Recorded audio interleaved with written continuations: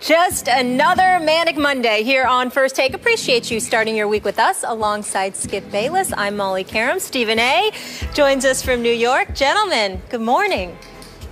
Good morning, Molly. How are you? Skip, how you feeling? How you doing? You know what? It's beautiful to see you. I'm actually feeling pretty good. But I do want to start the show by congratulating both you and Molly for her Giants and your quote-unquote Giants, right? They are hers. I'm not sure they're yours. You're sort of a pseudo-Giants fan. Hold on, Skip. I do have a question right now.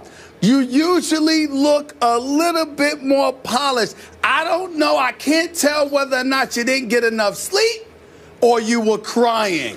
You can feel the need to explain, but I'm just saying, I just noticed something a little bit different this morning. I actually just looked in the mirror and I felt like Will Ferrell and Anchorman. Yeah. You look good. You look that's what I was thinking too. All right. Okay. But let's go. All in black, but it's not desperate times. We have some Cowboys to discuss. We do.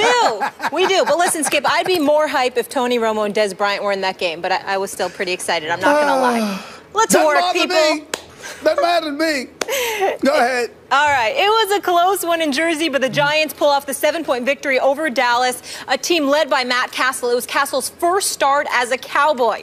New York leads the division by 1 game at 4-3. Mr. Smith, what's your takeaway? Mr. Smith. Yes. Who cares what that's all anybody cares about. The world is waiting to hear what Stephen A. Smith has to say about this game. Well, listen. All right, if you insist. I do. It's your moment, and you better seize it while you have it. Shine on. Let me say this to you. My condolences to the Cowboy Nation. I mean, it's been about a month, right? 4 straight. Been about a month since you won a game. You know, listen. The Cowboys were incredibly competitive, Skip Bayless. I do understand. You know, Matt Castle threw the 3 interceptions in the second half. The pick 6 by Dominique Rodgers-Cromartie, I actually did not blame on Matt Castle. I don't believe that was his fault. Terrence Williams should have ran a better route. He did not do so. He allowed DRC to step right in front of him.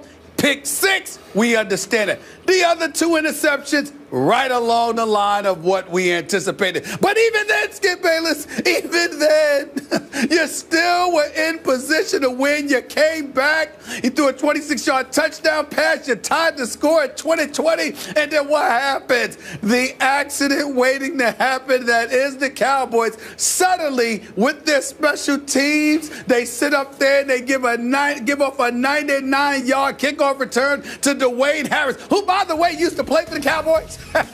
So he did. You had a former Cowboy that turned around and tortured the Cowboys. It's just, listen, here's the deal. Once again, the Cowboys, I just keep trying to tell you, when I say accident waiting to happen, these are the kind of things that I'm talking about. They lead you to believe they're there, that they're in position to win, that they're going to do something special. And then what happens? Right at the moment you least expect it, whatever needs to happen, happens. In this particular case, it was a kickoff return. So you had a pick 6, and then you had the kickoff return for the touchdown. So that's 14 points that the Giants scored, which means that the Dallas Cowboys defense did their part. Holding the Giants offense to 13 points rather, still wasn't enough to get it done. You rushed for over 230 yards, still wasn't enough to get it done. I don't even know why the Dallas Cowboys threw the football, Skip. You could have ran on the Giants all night long, which you virtually did. But in key elements of the game, when you had an opportunity to continue to run and you elected to pass, somehow, some way, an accident occurred, and the Dallas Cowboys yet again on the outside looking in at somebody else's victory. They have lost 4 straight. They have collapsed. It looks very, very bad for them right now. I do hope that Tony Romo gets back for you. But you, Skip Bayless, thought that Matt Castle was going to come to the rescue, that it was obviously the fault of Brandon Weeden because you wanted to stay off the Weeden, and that was going to propel you to victory. But nothing's going to work, Skip, until you get Tony Romo back. I am so sorry that this has had to happen, but I tried to warn you. Are you finished? Yes, sir. Oh, thank you very much. I've been waiting to hear from you. I know the over-under on accidents waiting to happen in Vegas was 14 for today's show, so I'm going to help those who bet the over. Accident waiting to happen, accident waiting to happen, accident waiting to happen, accident waiting to happen. I want to add 4 more times to accident because it will come up at least, 8 more times in the show. So bet the over. If you bet it, you're golden now. Okay, now back to reality. Please. Reality? Yes. As a Cowboy fan, I was actually pretty pleased by what I saw last night. I must admit to you, because you know what my takeaway was from this game? From the bottom of my heart. Okay. I'm not exaggerating. My takeaway was your Giants aren't very good. And it made me very happy because this thing hasn't even gotten started yet. My Cowboys, as disastrous as those couple of plays were last night, are still 1 game back in the loss column in the NFC East from your New York Football Giants. And it ain't even November yet. We got a long ways to go. You, Mr. Smith, wrote off my Cowboys, remember, on Thanksgiving, the day after Thanksgiving last year. So I could go all the way to Thanksgiving and still have a chance with my Dallas Cowboys, as resilient as they have proven to be over the last couple of years. And I got to tell you, I actually thought Matt Castle was pretty good in the second half last night. And I agree with you.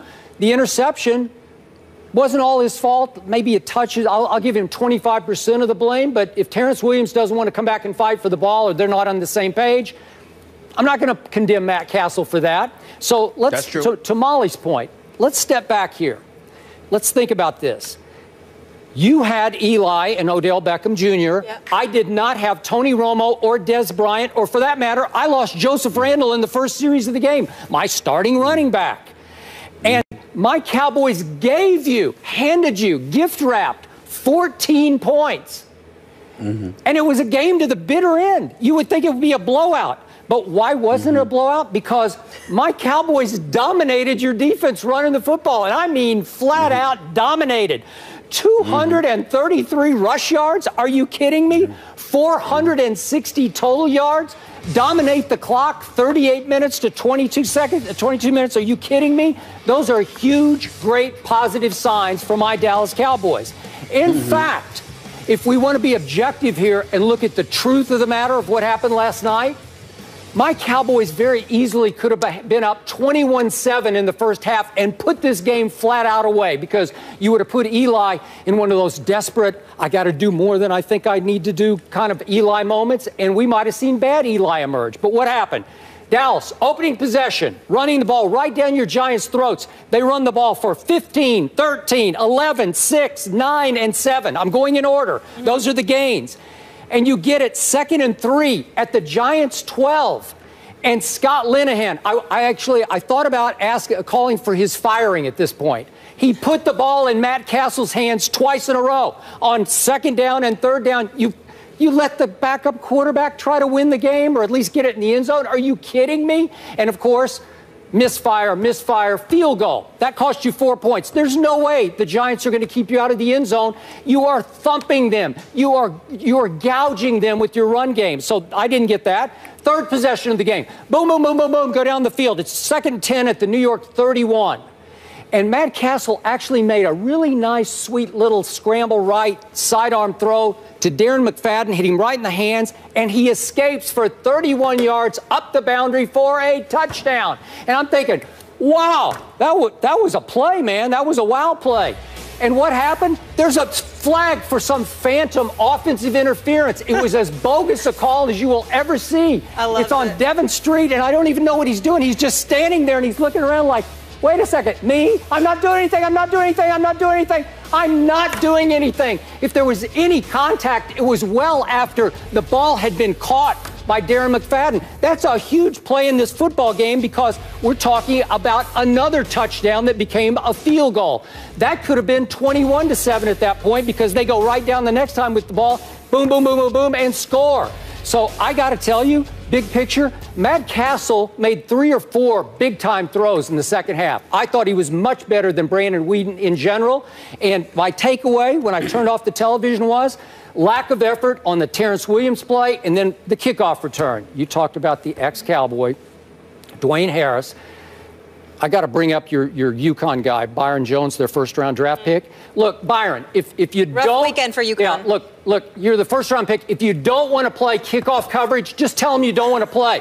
Because you just look at him. You just olay him. You just say, I don't think I want to get my hands dirty on this. I don't think I want to actually take a hit now from Dwayne Harris at full speed. Just come off and tackle him. Tackle him. Just lay out and tackle him. You can't just throw your arm out at him. You're on the kickoff coverage team for a reason, because you can run and you can tackle because you're a big kid.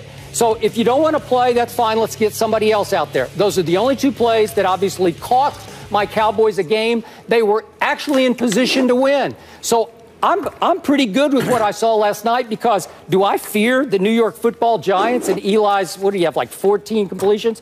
No, I don't fear it at all, because you're not that good. I don't know what you have to laugh about or gloat about. I'll be more than happy to elaborate if you would like. Skip Bayless, this is not about the Giants.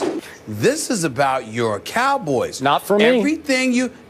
Oh, yes, it is. What else can it be about? It's about your Cowboys. You just finished talking about how your Cowboys could have won the game, right? Yeah. It's about your Cowboys. Forget the Giants for a second, Skip Bayless. Let's piggyback off all the points that you just made. They were adequate. They were absolutely on the money. I give you credit for those things, but all you're doing is continuing to buffer my points. The Dallas Cowboys have lost 4 straight games. Let's count the ways. You had a 21-7 and then a 28-17 lead against Atlanta. You blew that one. Brandon Weeden. You go up against... No. Stay with me here for a second, because I'm just trying to elocute the different ways. All right. So you had the lead. You blew that one.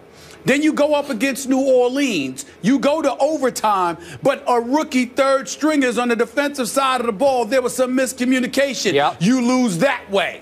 Then you go up against New England, a superior team. You obviously get ramrodded. Yep. You lose that one. You don't have a chance. And so now you show up against the New York Giants, and what happens, Skip Bayless? You know what happened? It was one of those situations, once again, it's special teams, it's a pick 6. They are literally coming up with different ways to lose games. In this particular instance against the Giants, you're not wrong with what you were saying, but what I would say to you is that it's just a different methodology that they exercised in order to come up with a different way to lose. And that's what this is really all about. So when we talk about the accident waiting to happen, the walking pieces of mediocrity that they always have the potential to be, life without Romo and Dez Bryant. You know, when Romo and Dez were in Green Bay, and it was a catch, damn it, it was a catch. But you know what? The referees didn't say so. Okay, the officials blew the call. There just seems to be different ways in which the Dallas Cowboys end up falling, which is my point. That's all. That's all. I totally agree with you. Giants defense is suspect. I'm not pleased with their offensive line. Obviously, you know, Odell Beckham Jr. was out there, wasn't 100% with the hamstring, but he was still out there, but it was relatively non-existent with just 4 catches for about 35 yards. The only time he was visible is when he took off the helmet to yell at the referee because he thought that he should have got a pass interference call. Ruben Randall is better than serviceable, but he's not quote-unquote elite, and we're still waiting for Victor Cruz, and the defense obviously has a bevy of injuries. The Giants got a whole bunch of problems. But clearly, it's nothing compared to the problems your Cowboys seem to have. That much is obvious, and that's all I got to say. Okay, I appreciate you saying that, and I will be the first to admit, if my Cowboys go on the road and turn it over 4 times to your 0 times, we're probably going to lose that game, except that the 4th turnover took away a late opportunity to actually win the game by Cole Beasley. But think about that. You should be ashamed. The Giants should be ashamed. How did my Cowboys stay in that game? How were they tied at 20-all fairly late, you know, midway 4th quarter? You should be ashamed. Hey, Skip, I forgot about that one. I just saw that. I forgot about Beasley, muffing and muffing. I forgot about that. Oh, my Lord. That's when the evening really became special to me. Because this guy, Cole Beasley, is usually catching passes. He's catching passes in traffic. I can't believe I forgot that. I totally forgot about that. That was the clincher right there. All I'm trying to say to you again, Skip Bayless, what normally wouldn't happen appears to happen against the Cowboys or to the Cowboys against somebody else. I mean, Atlanta, New Orleans, New England, the Giants. It doesn't matter. They just seem to come up with different ways to make me very happy and you relatively miserable. No matter how much you try to gloss over it, Skip Bayless. It's a very hard morning for you. I'm here for you. It's really not. I'm your boy. I'm really pretty happy. I think I still got a real shot here. It was an encouraging morning. And actually, how many times last year did I quote the old cliche to you? He who laughs last, laughs best. Yeah, you said that about as many times as I said accident waiting to happen. Yeah, I did. I said it, and I actually got the last laugh last year. But wait a minute. We've all conceded that the Dallas Cowboys, I conceded that at best they'd be 3-6 after 9 games, but that Tony Romo would come back with them still having a chance to win because nobody was going to run away with the division. So we've all conceded that they're not going to run away with the division, and nobody's going to run away with the division, and as a result, Tony Romo and Des Bryant will be in position to come back and claim the division. That's not the issue. The issue is, in the time that Romo is gone, how many games were the Cowboys going to lose? And they have now lost 4 straight in 4 different ways. You better hope it gets to 6. You better hope, or you're going to be in trouble. Really? Yeah, you better hope. Really? I will say this. Sure. I have only one concern this day, and that is I thought that the Romo return game, which is at Miami November 22nd, would be a cakewalk game, like an easy versus Joe Philbin game. Campbell's doing a good job. Dan Campbell just changed life in Miami. So that could not be the easy game that I thought it would be for my Cowboys. That is fair. I agree with you there. Thursday will be a big test for them when they have the short week. I will agree, though. I think Castle is an upgrade, Skip. I do, even with the picks, for what it's worth. And shout out to Dwayne Harris and Orleans Darkwa. We had a little offense there. Moving on, though, we're going to talk a little bit more about Harris. Listen, a win's a win. It was ugly, though. Greg Hardy gets heated that the kick